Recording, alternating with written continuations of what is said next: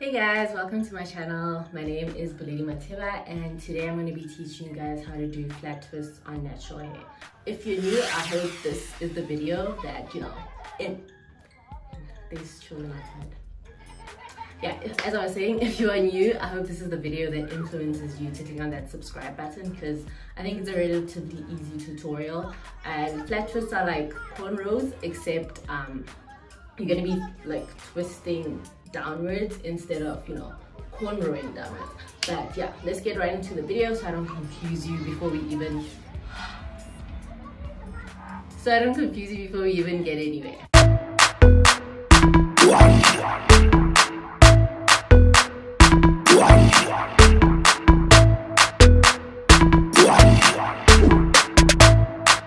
Damn, son, where'd you find this? Alright guys, so this is what my hair looks like right now. I had washed it maybe 2 or 3 days before, so yeah, I'm not gonna wash it again. I'm just gonna start with the whole procedure.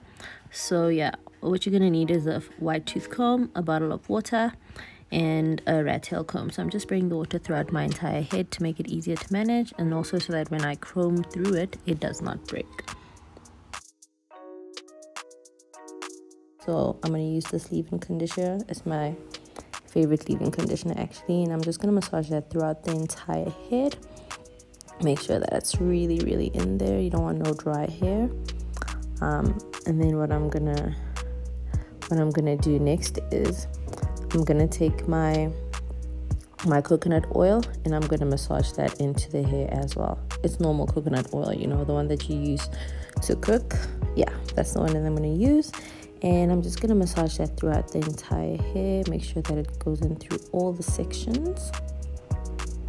So the oil is just to seal in the moisture from the leave-in conditioner. And once I'm done with that, I'm going to start sectioning using the rat tail comb. My hair doesn't really tangle all that much, which is why I didn't first go and detangle with my white tooth comb before I start this whole procedure. But under normal circumstances, if let's say for example I had started by washing my hair, putting conditioner and all of that in, then I would have definitely detangled from scratch. So yeah, I'm just gonna make my path.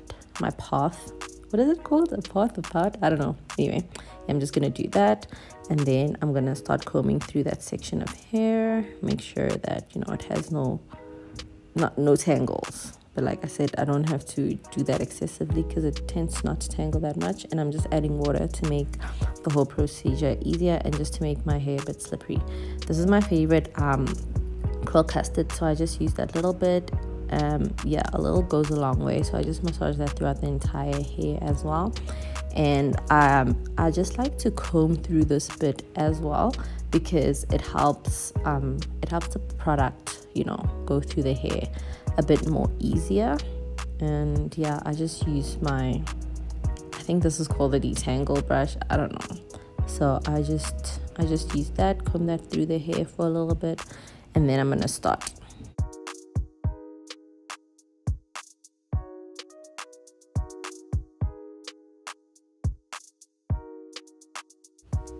Once I'm satisfied and I'm done detangling the hair, I like to take 2 pieces of hair, and like I would do with a normal twist, you're going to take the top piece of hair and you basically just going to put it over the other piece of hair.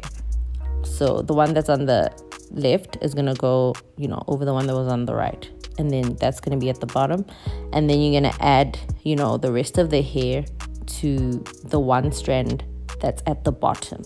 And then you're just going to twist it over like that. So it's like you're doing a normal twist, but every time the one piece of hair reaches the bottom, then you just add more hair to it. And you're basically just going to continue twisting your hair this way until you run out of hair. So the only difference between a flat twist and a normal twist is that every time you twist hair over another piece of hair, you just add more hair to it until you basically run out of hair to flat twist, if that makes sense. If my explanation isn't very clear, just have a look at what I'm doing, and hopefully that'll clarify things and make this whole procedure a bit more understandable. I mean, I'm not really a teacher, but I do want you to learn how to do this. So yeah, I'm trying my best.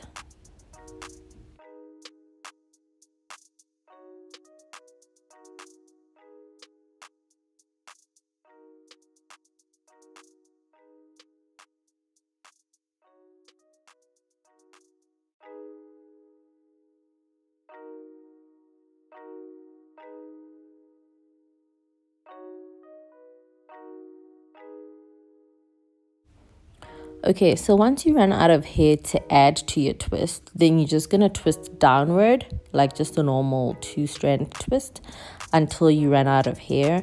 And basically when I get to the end of my twist, I just like to wrap it around my finger, sort of like a little finger coil thingy. And voila, you've got your flat twist, and this is what it should look like. Okay, so I'm just gonna repeat this procedure again with the second flat twist, just in case you missed it the first time. But I'm gonna speed through it a bit because, I mean, you've already seen what it's supposed to look like. So yeah, now I'm just making my path quickly and, you know, pushing the rest of the hair back.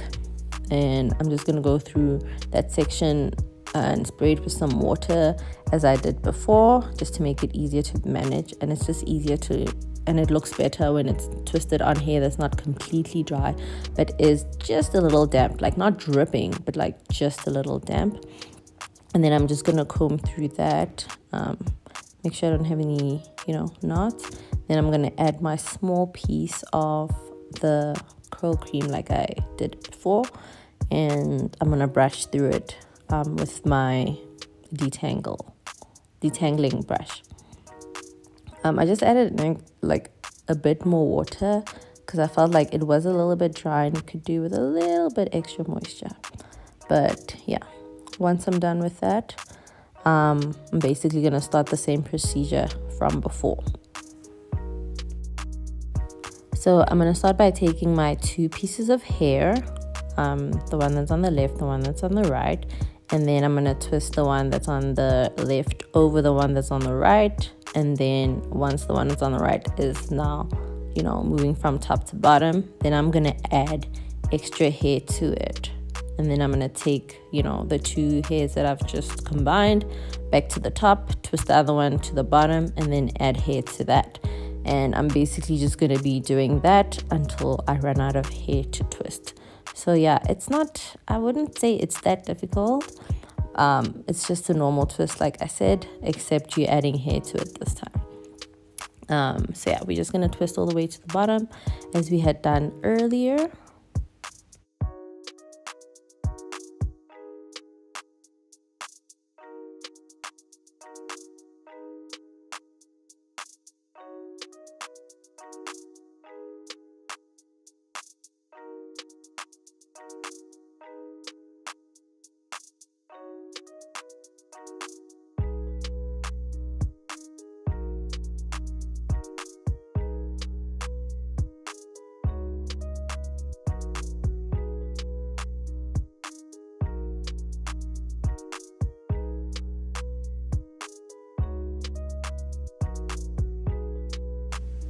So once you're done flat twisting, you're gonna do a normal twist to end off your little twist line thingy, and you're just gonna, you know, finger coil the rest of the hair around your finger, and yeah, that's it. You've got 2 flat twists. So I'm just gonna speed through the rest of the tutorial because I'm sure you don't want to see the same thing over and over and over and over again, because you get the general gist of it.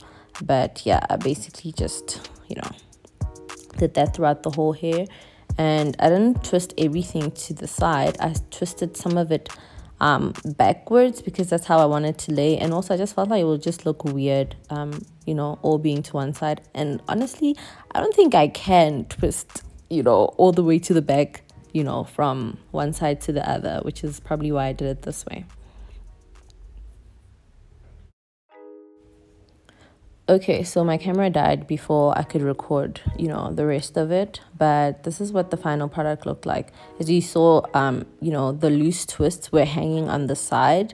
So what I did was I just attached them to each other by twisting them again into each other and added these pins. Obviously, this step isn't necessary, but then I was headed to the store, so I needed my hair to look a little bit neat, and this is what the back looks like. So yeah. Okay, so this is the next day.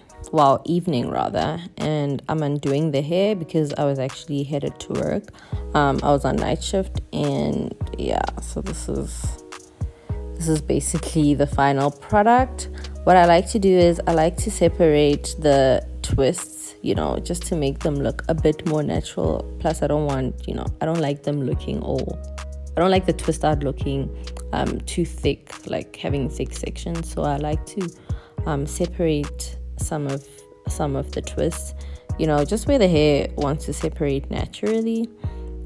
And yeah, another thing that I like to do is after I'm done, you know, with the whole separation part, then I like to take a comb, like an Afro comb, a pick, and I just like to use that to just thicken the hair, because as you can see, it looks like individual little twists.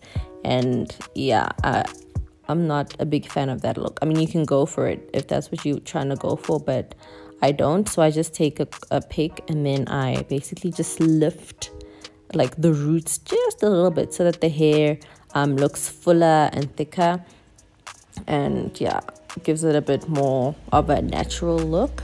Yeah, so as you can see, I'm not combing through the entire hair.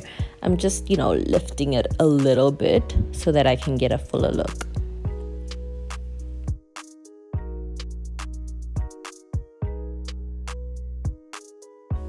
So once I'm done picking at the hair with the comb, I like to basically do the same thing with my fingers, just to like fluff it out and make the hair look the way that I want it to look, basically. And yeah, that's basically all there is to this. And yeah.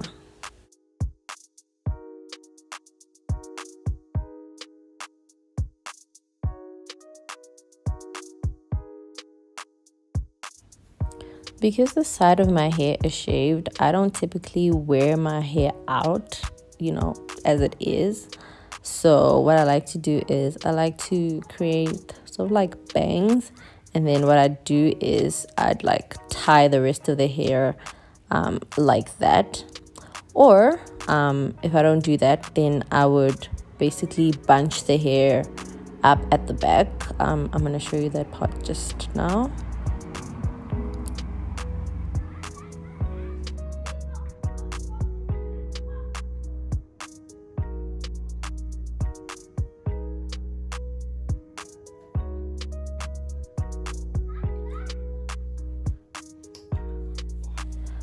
Like I was saying, if I don't tie the hair up, then I'd sort of like just bunch the hair at the back like this, and then just secure it with a bobby pin or two, just so that the hair at the back, you know, it's not hanging, because I don't know, I don't really particularly like the way that it looks.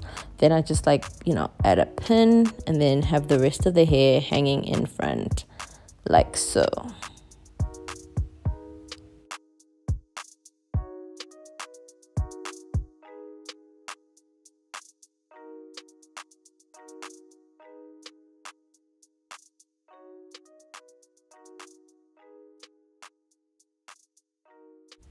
So this is the final outcome, and I was pretty satisfied with the way it looked, and I hope you guys enjoyed this tutorial. Bye!